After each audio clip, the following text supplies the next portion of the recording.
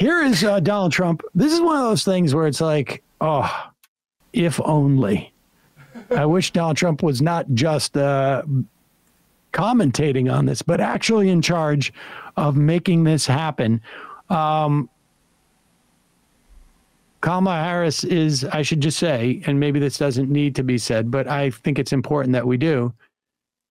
It turns out she's not a communist. Are you sure?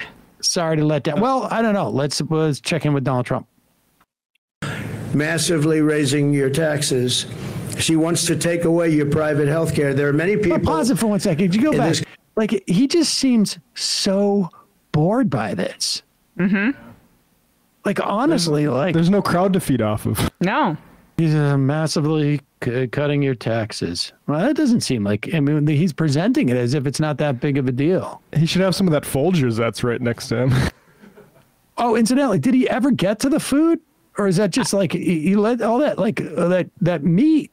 I think it's a grocery prop. Oh, there's bacon and Folgers and like deli meat. Oh my God. Rationing and deadly wait times, well, massively raising your taxes. She wants to take away your private health care. There are many people in this country who spend a lot of money on private health care. It's the best health care in the world, by the way. But they want to do it. They worked hard to make money, and they want to do it. Under her, you're not going to have private health care plans anymore. Can we just stop there and just enjoy? He's so he seems so uninterested that he can't even riff on this. Like, you know, people spending a lot of money on private health care because they love it, because they want to. Well, I guess yeah, but then he says, well, what do you got to do? Like, people make a lot of money and you got to let them do it. So he's saying Americans spend a lot of money on healthcare, but because it's the best healthcare in the world, and the insurers, they have to do it because they want to make money. Winning message. In this country who spend a lot of money on private healthcare. It's the best healthcare in the world, by the way. But they want to do it. They worked hard to make money, and they want to do it. Under her, you're not going to have private health care plans anymore. And you can be a wealthy person or a middle-income person, and you want to spend on a really good plan, better than a government plan could be, far better. And you're not going to be allowed. You're all going to be thrown into a communist system. It's a communist system. You're going to be thrown into a system where everybody gets health care. You wait for your doctor like 10 months, 12 months, 11 months. You got to see some of these plans, how they work in other countries. It's disgraceful. So private health care is gone. She wants it out. Now, she could change on that, and she might change on that. She's changed on everything, but I said, why are you changing? I actually was asking somebody that knows her, why is she changing? She had these policies and ideas for years and years and years, and very solid on them. All you have to do is go back and look at your tapes, which many have been discarded because they don't want discarded by the fake news, because they don't want people to see what she said just a year ago and 2 years ago. I've never seen anything like it. I've never even seen it because they discarded it because this might be a little bit of projection, because I think if you search Trump tapes, wasn't there like a whole bunch of like recordings from his apprentice years that people were worried were going to leak out? Like, they never leaked those out. I don't think. Never got leaked out. I hope they never do. Let's just say they never do.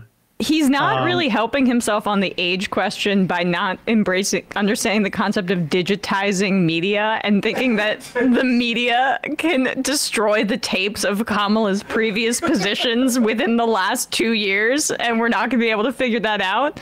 All the tapes. I mean, when he gave that first press conference, I understood why they were doing it, because they wanted to highlight that Kamala Harris had not had any press conferences. It didn't really work. It just sort of like made everybody realize, like, oh my God, he really is the old guy in the campaign now. And for the life of me, I have no idea what they're trying to do here. I mean, I have no idea. Like, I'm aware that he has, but are they thinking like we want to put him out there to show people on the fence that he he's not going to be crazy like he was last time. And all it is he's crazy, but it's low energy. He's boring and crazy now.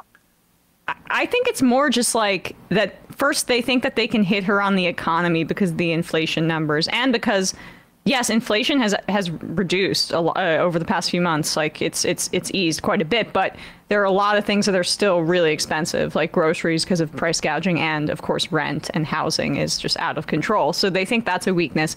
But then they also think it's a weakness that she's flip-flopped, which I would agree is a weakness. The fact that she supported Medicare for all, then ran for president and walked that back, supported the Green New Deal, ran for president and walked that back. But he can't. So they want to make it about policy. That's the thing. That's where they feel like they can gain, right? Because he's not offering anything new. He's still the same Trump. This is his third presidential run. God help us. Pocketbook issues. But he can't stay on message. First of all, they have nothing to offer, right? So what her flip-flopping matters very little then when both the positions that she has flopped towards are superior and more both positions, if she's pro-Green New Deal and then now, she's against like a fracking ban, those are at least positions. What is their position on anything? Because you can't hit someone for flip-flopping if you have no position on the other side. That's the point. Is that that is exactly the point. When they hit John Kerry for flip-flopping on the war, he was for the war before he was against it. Was the phrase, and then they just sort of like that metastasized into a flip-flop, and that becomes the narrative, and then they try and fit anything into that narrative, and they find one decision here, or he said one thing and he corrects it here, and it fits into that narrative. It's very, very hard to create this narrative within a month or 2 months or 3 months. It's very, very, very hard to do it, and they clearly had no plan to do it, which was also sort of shocking in and of itself. And yes, his message, his inability to deliver a disciplined message also harms that. But the last point is the real point. In 2004, when John Kerry ran and they deployed this flip-flop behind him, the argument was that he has no attachment to a policy or an ideology.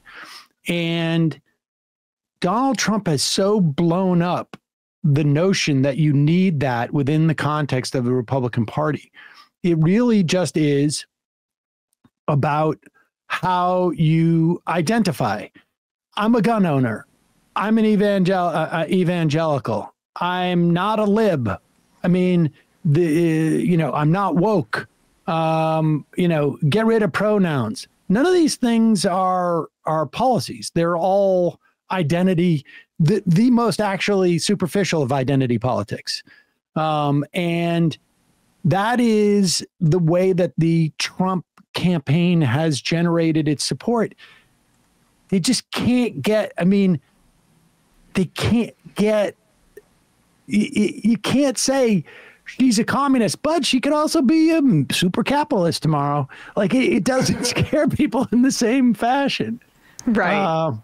It's crazy. Let's get to, let's just do number 4, one more clip, and then we'll get to number 6. Right. Because in this vein, this is relevant to what you're saying, right? Like about how they don't have a hook in terms of anything policy wise, even though that's what the Times is reporting. Kellyanne Conway has been brought back into the fold, and she's begging Trump to stick to policy attacks. She went on Fox News to do that too, because it seems like he's not listening, right? But that's what like Kevin McCarthy was saying the other day, and they also had who else? We played another clip of somebody who was saying the same thing. This whole notion that like Nikki Haley was criticizing him and they must know that that's what he has. There is no other like thing there, and now he's pissed because this is the best part.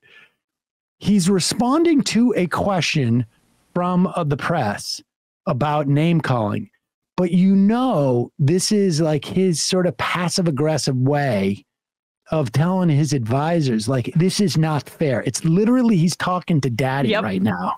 Yep. Daddy's not letting me do this, and it's not fair. Go ahead. Okay. Mr. President, many of your allies who want you to win in November say your current strategy isn't working, that you need to stop with the personal attacks on Kamala Harris and deliver a more disciplined message. Do you agree? I'm sorry, can we just go back a sec? Did you see his reaction to that question with his little shrug here? That got me. Go back. Just go back. He is so annoyed by this. Yeah, sure. Say your current strategy isn't working, that you need to stop with the personal attacks on Kamala Harris and deliver a more disciplined message. Do you agree? And also, you added more people to your campaign today. Yeah. Is that a sign of a shifting strategy? No, I think it's a sign of we want to close it out. We have great people. Susie is fantastic, as you know, and Chris is fantastic. They're leading it. Corey Lewandowski's coming in. He'll be He's going to twist some arms. Personal envoy, or he'll be at some level. They're going to be, they're doing a great job. I keep getting stuck on this. Corey Lewandowski is a personal envoy to whom? Like, is he a person? Like, it sounds like he's like, I don't want to talk to the campaign people, so I'll have Corey talk to them, and then Corey will talk to me about it. Right. He's the muscle. Chris Christie. I sent Chris Christie out for Big Mac, and he never came back. So now I got Corey Lewandowski to be my personal advocate.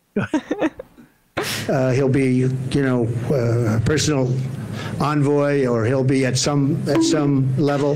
They're going to be, they're doing a great job. Look, we've taken, with all of the abuse we've taken from the fake news media, all of this horrific abuse we take. And all I want to do is make the country good. All I want to do is have strong borders and good education. We want to have choice for education. So important. So many different things.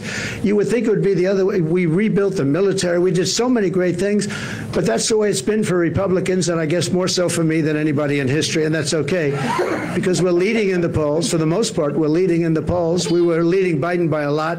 We're leading now. But I think when she's exposed, I think we're going to beat her by a lot more than we would have beaten Biden by, because he had a little group of people that have been voting for him for a long time. She doesn't have that. People don't know who she is. As far as the personal attacks, I mean, because of what she's. This video freezes for some reason, but okay, keep going. He keeps going, yeah. She's done to the country. I'm very angry at her that she'd weaponized the justice system against me and other people. Very angry at her. I think I'm entitled to personal attacks. I don't have a lot of respect for her. I don't have a lot of respect for her intelligence, and I think she'll be a terrible president. And I think it's very important that we win. And whether the personal attacks are good, bad, I mean, she certainly attacks me personally. She actually called me weird. He's weird. It was just a soundbite. And she called JD and I weird. He's not weird. He was a great student at Yale. He went to Ohio State, graduated in 2 years, at the top of his class, and all of these different things. And we have this guy that's running a very failed state, who's had a terrible career. I mean, you have him saying they're weird. No, he's a weird guy. And she's weird in her policy. Who would...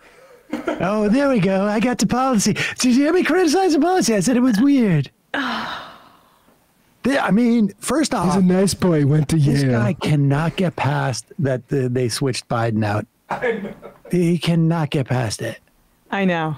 It's amazing. He cannot get past it. And he is just so... first off, this is the only time he gets animated during this entire press conference. He looks like you got to like check his pulse, and the only time that he gets animated is that he's so angry at what has gone on. Completely unfair. Totally, completely unfair. I'm not weird. She's weird. JD's not weird. That other guy, he's weird. From like that failed state. Minnesota's a failed state. He's weird. Yeah. I like the idea that he's not weird because he went to Yale University. Like, again, weird people don't go to Yale. It's just leaking through how he can't appeal to like the everyman in the way that he tried to posture like that he could before. It's all about, I know this guy. Like, I listened to this whole thing last night, and then I listened to his whole anti-Semitism speech as well, where he spends the first 20 minutes like glad handing and shouting out different people in the crowd. And it's all about who he knows in his little, like, very wealthy, hermetically sealed circle. And he's just completely out of touch, and he can't even gesture towards being in touch because he thinks like the average person is going to say JD's not weird, he went to Yale, and that's going to satisfy them. No. He tried to go to policy, and he's like, we have expensive healthcare in this country. It's because people work really hard, they love to spend it on healthcare. Right. That's him trying to do policy. I'm weird. They say I'm weird. Oh, God, does that drive him crazy? It does, yeah. Hey, folks, don't forget to hit the subscribe button and check out our daily show. We do it every day at 12 p.m. Eastern for about 2.5 hours. We even take phone calls. You should check that out.